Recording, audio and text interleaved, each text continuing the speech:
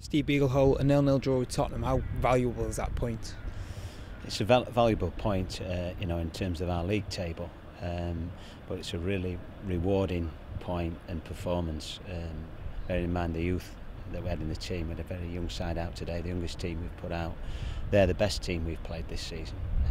We've got the footage on them like we have most teams, and the way they move the ball and the way they rotate in midfield. It was always going to be a really stiff test for us, and to come here and play against that team and not concede a goal, and could have had a goal perhaps ourselves as well. We've had some decent chances.